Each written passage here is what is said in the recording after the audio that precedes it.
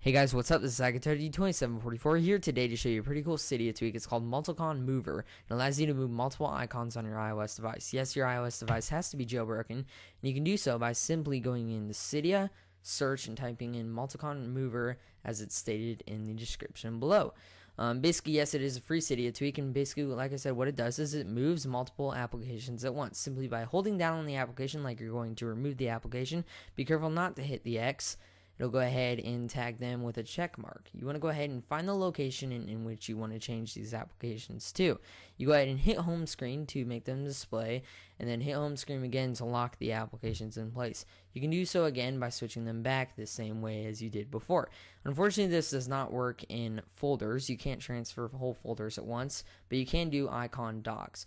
Thank you guys for watching. This is iGuitarD2744. Please be sure to go ahead and subscribe for more of our iOS devices. Please also be sure to go ahead and visit in the description below. Follow me on Facebook and Twitter, as well as leave your comments and your thumbs up. Thank you guys for watching. This is iGuitarD2744.